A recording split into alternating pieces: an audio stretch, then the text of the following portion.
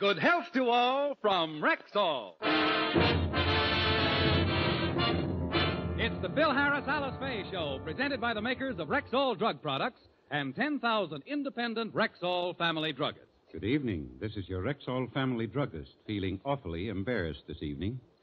We hoped you'd like our 1-cent sale that ended yesterday. We were pretty sure we had some fine values. But we just weren't prepared for the way you flocked into Rexall drugstores all over the country. Long before the Rexall 1-cent sale was over, lots of us were completely sold out of some items. That meant a good many of you missed getting some of the Rexall bargains you'd counted on. We're mighty sorry you were disappointed. We figured we'd put in enough stock to take care of everyone. I guess those 1-cent sale bargains were even better than we thought. When we have another Rexall 1-cent sale, you'll all be taken care of, we promise you. And meanwhile, our sincerest thanks to all for making this the greatest 1-cent sale in Rexall history. Good health to all from Rexall. And now your Rexall family druggist brings you the Phil Harris Alice Faye Show. Written by Ray Singer and Dick Chevrolet, with Elliot Lewis, Walter Tetley, Robert North, Janine Roos, Ann Whitfield, Walter Sharp and his music, yours truly, Bill Foreman, and starring Alice Faye and Phil Harris.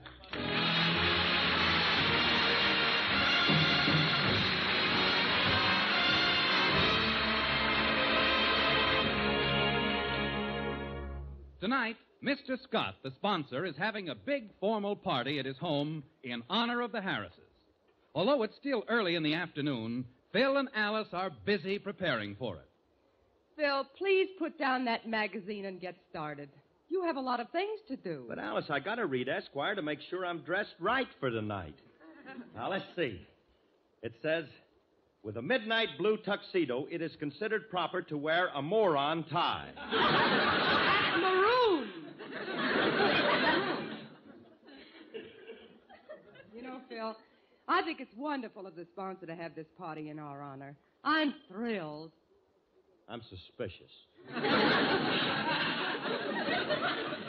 What could his motive be? Well, what are you suspicious about? I think Mr. Scott's being very nice. He's being too nice. Whenever a boss is too nice to you, watch out.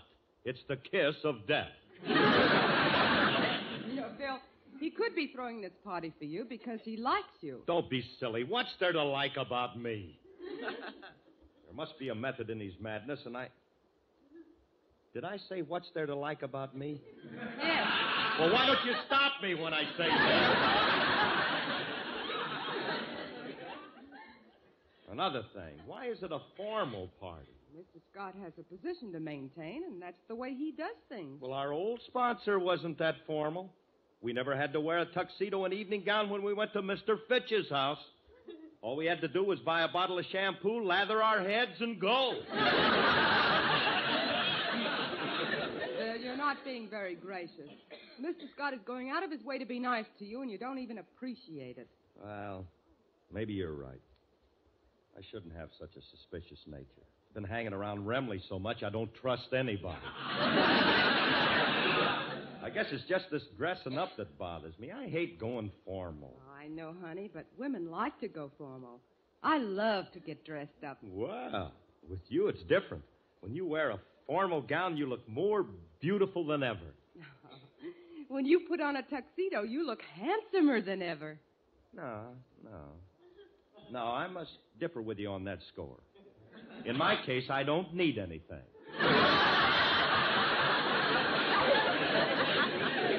What makes you think you don't? Well, let's face it, Alicia. Do you have to put an orchid in a crystal vase to show off its beauty? Faye. Or a Van Gogh in a gaudy frame? Look, honey, no matter what you wear, you're still going to be the prettiest one there. And if you wear that blue evening gown, the one I like so much, you're going to be Mommy, absolutely the right. package just arrived for you. What's in it, Mommy? Open it up. Let's see. Well, not now, honey. It's not important. It's just a little something I need for the party tonight. What kind of a party is it going to be? Oh, it's a very formal affair. The nicest people in town are going to be there. Mr. and Mrs. Scott, A few Rexall vice presidents, some of our social leaders, the mayor. And Uncle Frankie. Frankie's been invited? Yeah, they slipped him in for contrast. You know, it'll break up the monotony of nice people. Uncle Frankie says he's going to bring a girl. Yeah. Oh, no. Phil, Frankie doesn't know any girls who would fit in with this crowd. He does so. He's bringing a debutante. Now, where would Frankie meet a debutante? They met at a big society party. He was what she had to bring back on one of them scavenger hunts.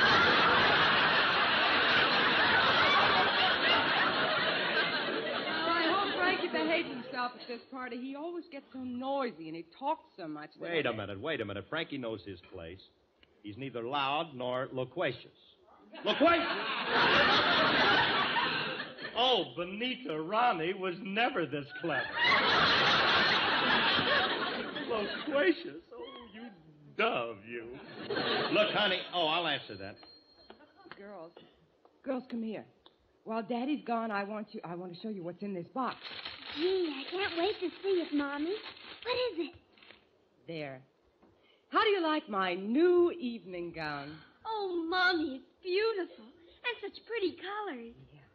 It's brown lace over yellow taffeta. Now, look, girls. Your daddy doesn't know I bought this, and I want to surprise him tonight, so don't say anything to him. I'll bet Daddy'll love it when he sees it. Oh, if he does, he won't admit it. But I'll be able to tell from the way he looks. Your lips tell me no, no, but there's yes in your eyes. I've been missing your kissing just because I wasn't wise. I'll stop my scheming and dreaming, 'cause I realize your lips tell me no, no, but there's yes in your eyes. Oh, his lips say 1,000 times no, but there's yes in his eyes. He's been fishing. What again? I'm home wishing he forget those fishing guys. I'll stop my scheming and dreaming, for I realize his lips tell me no, no, but there's yes in his eyes.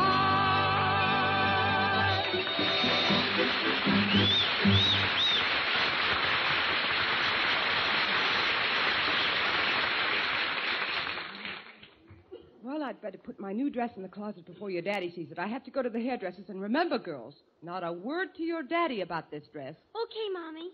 Oh, Phil, I'm leaving now. By the way, who called before? Oh, that was your brother, Willie. What did he want? Well, he wanted to know if he should come over today, and I told him that he don't fit in the show this week, so he said, oh, fiddlesticks, and hung up. That language. I won't be long, Phil. Bye. Bye, honey.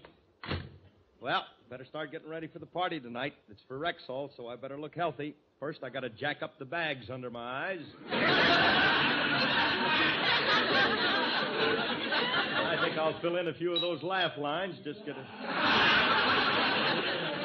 Oh, there's the bell. Alice must have forgotten something. What'd you forget, honey? Nothing, sweetheart. Just came over to say hello. Oh, it's you, Franklin, huh? Come on in. I want to talk to you. Well, if you want me to, but I don't feel much like talking. What's the matter with you? Did somebody take the curl out of your corkscrew?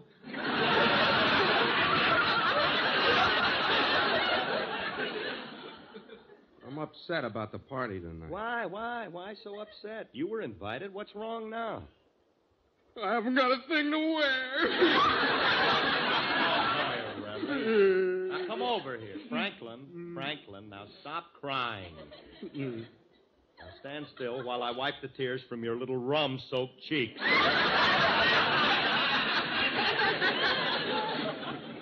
Making a great big thing out of it. I'll lend you a tuxedo. You will? Sure. Oh, thank you, Curly. I'll also need shoes, studs, tie, socks, and money. give you everything but the money. That you'll have to rent from Alice.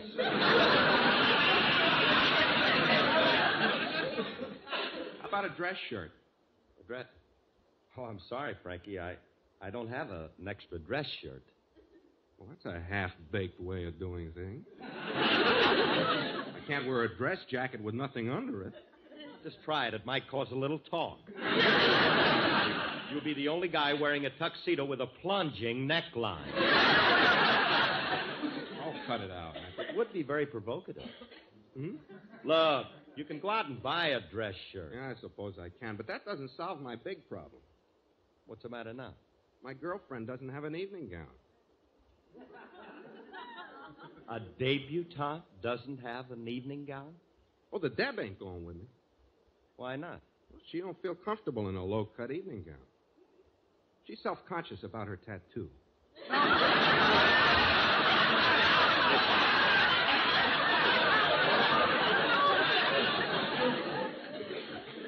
Oh, I see. When she wears a low-cut gown, her tattoo shows, huh? Well, not all of it.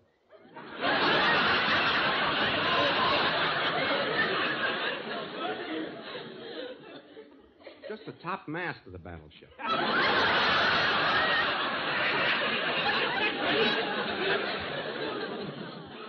Well, she'll still be able to receive messages.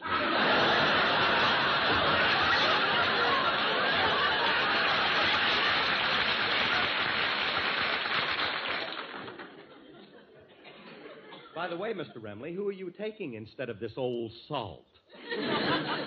I invited that girl I introduced you to the other night. What girl? The Austrian one. Oh, yeah, the one that looks like Erich von Stroheim. It's a nasty thing to say about her just because she happens to have a saber wound on her cheek.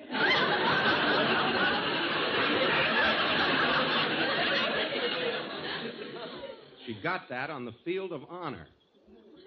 She was refereeing a duel at Old Heidelberg, and she forgot to duck. So that's what that scar is. Yeah. I thought she was knifed for squealing at Tehachapi. How wrong a fellow can be. Curly, I resent that. I don't associate with stool pigeons. Look, Remley, if your girlfriend don't have an evening gown, I'll lend her one of Alice's. Oh. Now, come on up and we'll pick one out. Certainly is swell of you, Curly. It's going to mean a lot to Hildegard. She's never had an evening gown. She ain't accustomed to traveling in high society the way we are. Poor kid, brought up with the rubble, huh? Well, it ain't all of us that can be high-born, huh, Franklin? Oh, how true. Here's Alice's closet. Mm-hmm. There you are. Take your pick. Okay. Here's a nice blue gown. That should be... Don't touch that. All right. It happens to be Alice's favorite. Sorry. I'll pick out an old one for you. Here's a rag, this brown and yellow job. You can have this thing. She couldn't possibly like this. I've never seen her wear it. Well, I can't say that I blame her. Where'd she get an old beat-up-looking shroud like that? I don't know. I think she wore it in her first picture, Tolerable David.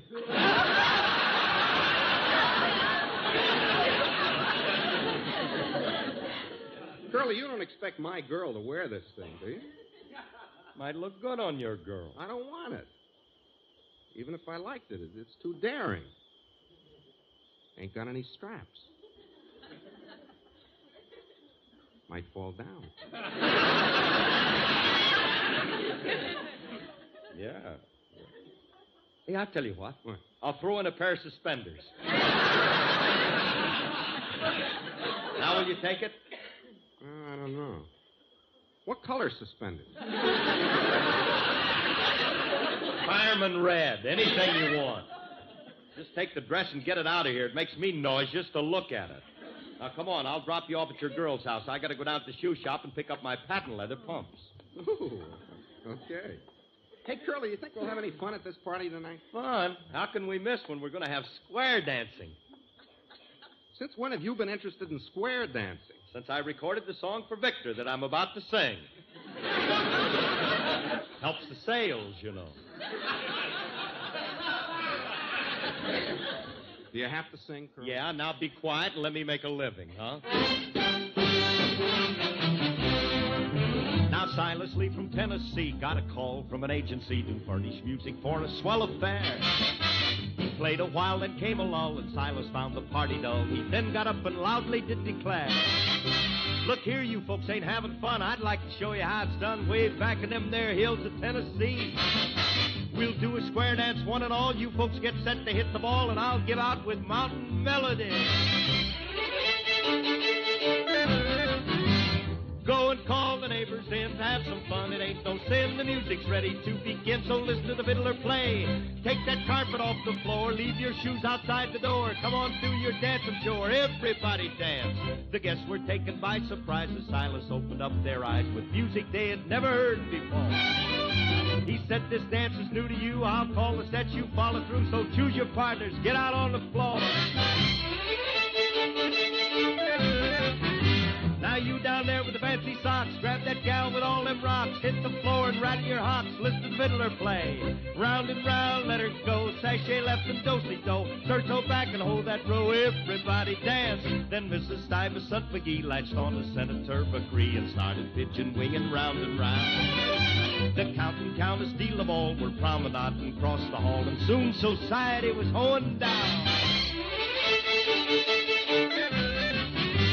Circle left, circle right, keep your hardware out of sight. Ain't no time to start a fight, everybody dance. Then Silas really set a pace, and now in every swanky place, no more the modern dances will you see. For since they got so many thrills, the dance that came down from the hills is now the craze of high society. From Hollywood to Boston, Mass, throughout the land, the upper class are choosing partners for a jamboree. And now at every swell affair, who's calling sets and fiddling there? No one but Silas Lee from Tennessee.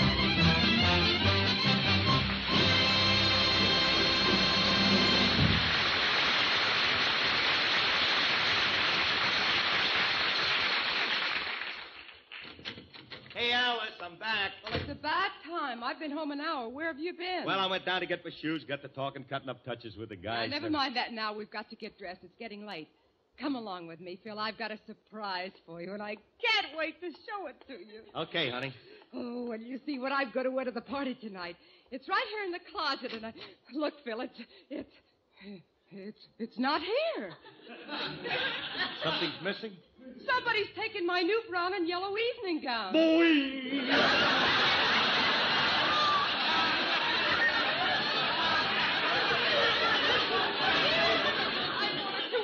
It must be someplace around. Help me look for it, Phil. Oh, look, honey, I haven't got time now. My plane's leaving for Indochina. This is no time to clown. We've been robbed, and I've got to get my gown back. But, honey, I Don't stand there. My gown has been stolen. Call the police. I don't think they stole it. If you don't call them, I will. Now, let's not be hasty, honey. The crook's probably still in the neighborhood. I'll go out and catch him.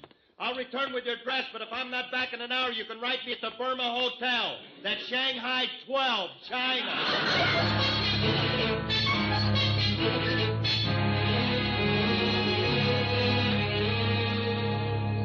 Oh, Frank. Oh, Frankie, thank goodness I found you. I've been looking all over for you for the last 2 hours. What's all the excitement about? That dress I gave you for your girlfriend. Alice wants to wear that tonight. Alice wants to? Isn't she being a little presumptuous? Why should Hildegard loan her dress to a stranger? It ain't sanitary. Now, wait a minute, Brentley. Besides, it won't fit Alice. What do you mean it won't fit her? Alice had it made. Hildegard had it altered.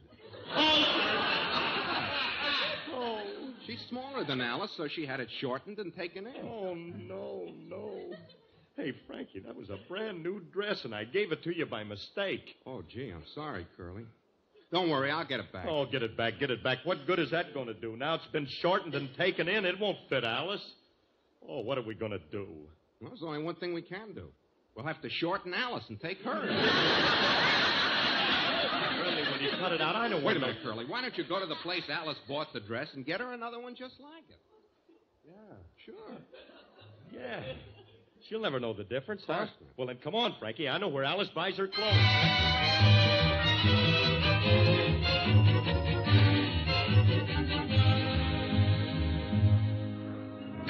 Come on, open up in there. Hey, will you open it up, please? Come on, please, somebody open up. I got to get in there. Will you? It's no use, Curly. It's no use. The store is closed. There's nobody in there. I can see the dress we want on that wax dummy. We got to get in. Yeah, sure. Curly, the door is locked. Then we'll have to force the lock. Fine. How? Well, if we had a nail file, we could pry it. If we had a hammer, we could break it. Why don't you breathe on it and melt it?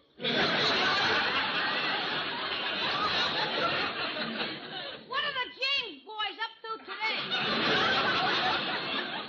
Well, if you must know, Julius, I'm going to a formal tonight, and I got to get an evening gown. What happened to the one you wore in Atlantic City?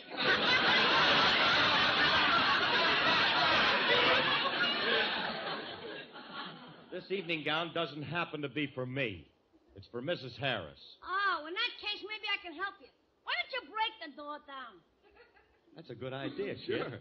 Yeah, I'll batter it down. One side, Frankie. Right. Step back, Julius. All right, step back a little further, kid. All right, I'm back. Good. Now put your head down and run toward the door. Okay,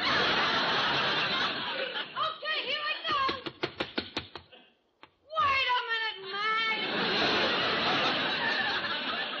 Mac. What'd you stop for? What did I stop for? You expect me to put my head through a plate glass door? I didn't ask you to put your head through it. All I want you to do is to jar it loose a little. I got news for you, Pan Fried. I ain't gonna do it. You never cooperate with me. What are you, a communist or something? Why won't you do it? Maybe I'm unreasonable, but every time I put my head through a glass door, it gives me a headache. I guess there's a weak spot in my little nervous system. Hey, Curly, we can't break the door down. It'll make too much noise. It'll bring the cops on us. Well, I'll tell you what we got to do. Right. We got to find a quiet way to get in. Right. Quiet way, huh? I got it. All you gotta do is take a rock and throw it through the window like this.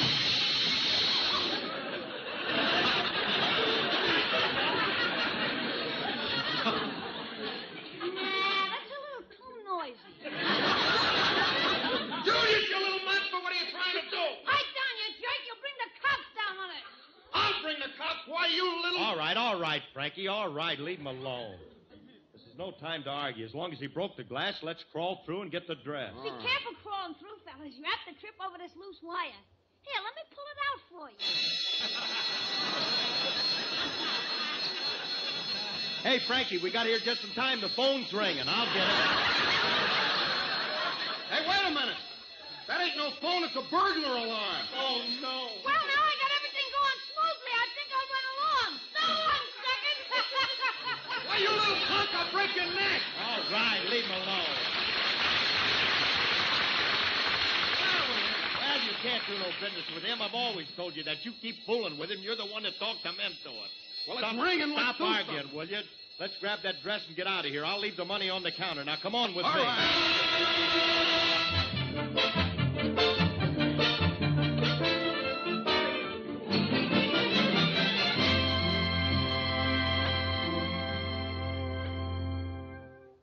Bill, how did you manage to get my dress back? Never mind now. Just put it on, honey, and let's get going.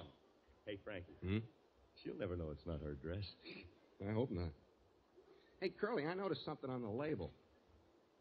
Is 48 Alice's size?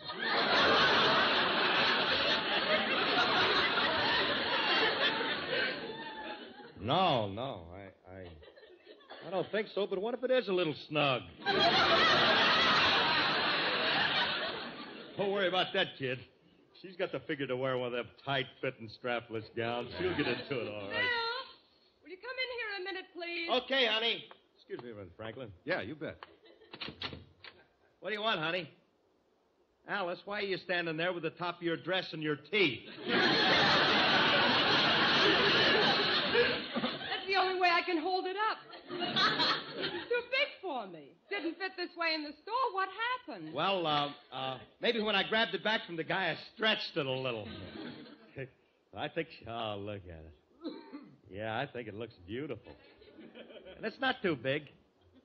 Turn around and let me see how it looks in the back. Well, turn around. Honey, don't stand there. Turn around. I am turning. The dress isn't. Phil, I don't think I can wear this dress. After all the trouble I went to get it back, you're going to wear it. Now, come on. It's getting late. But, Phil, it doesn't fit me. Stop exaggerating. Looks beautiful. You're going to be the best-dressed woman there. And stop holding it up with your teeth. Gee whiz. Just because a dress doesn't cling to you, you women think it don't fit. Looks better a little bit loose, and believe me, you're going to... Alice, go back and get your dress.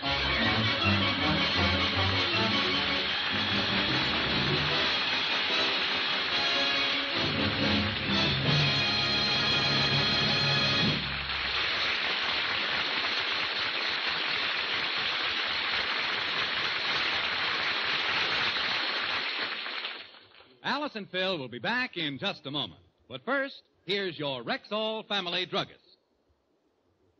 I wonder what's the most common under-the-weather complaint in the average family. Well, I know what it is in mine. Acid indigestion and plain old sluggishness. You know, I was sure that's what you'd say. And I'm also sure that's why so many millions of bottles of Rexall milk of magnesia are on hand right now in family medicine cabinets. Do you recommend Rexall milk of magnesia? Me and 10,000 other Rexall family druggists. You see, ma'am, the wonderful thing about Rexall milk of magnesia is that it's both a quick-acting antacid and thoroughly effective yet gentle laxative. What's more, Rexall milk of magnesia is free from unpleasant, earthy taste. Oh, yes, that taste is so disagreeable. That's right, ma'am. But Rexall milk of magnesia is light, smooth, and non-thickening. It's so pure, so thoroughly mild that even a child can spot the difference. So if acid indigestion or sluggishness is your family's number one complaint... And it is. Try Rexall milk of magnesia. 10,000 family druggists will tell you you can depend on any drug product that bears the name Rexall. Good health to all from Rexall.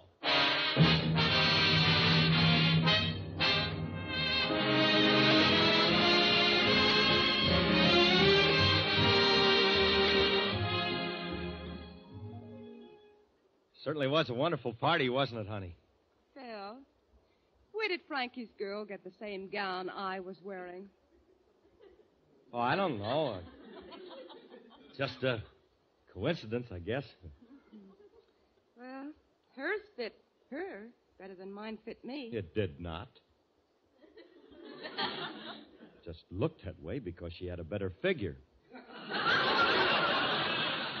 Oh, she had a better figure, huh? No, not really, honey. Your figure was just as good when you were her age. And... No. I mean, that is... Look, we'd better have some music before I get murdered. This program is produced and directed by Paul Phillips. The part of Frankie Remley was played by Elliott Lewis, and Julius was played by Walter Tetley. Alice Faye appeared through the courtesy of 20th Century Fox. Next time you're in a Rexall drugstore, ask the druggist about Rexall ammoniated tooth powder. It's made according to the real and official University of Illinois formula that has proved so successful in reducing tooth decay, and backed by the same high standards that apply to all of Rexall's 2,000 drug products. What's more, Rexall brings this new scientific discovery to you at the unmatched price of only 39 cents for a 3-ounce bottle. Ask for it wherever you see the orange and blue Rexall sign on the window. There's a family druggist inside who will tell you you can depend on any drug product that bears the name Rexall. Stay tuned for The Adventures of Sam Spade, which follows immediately on NBC.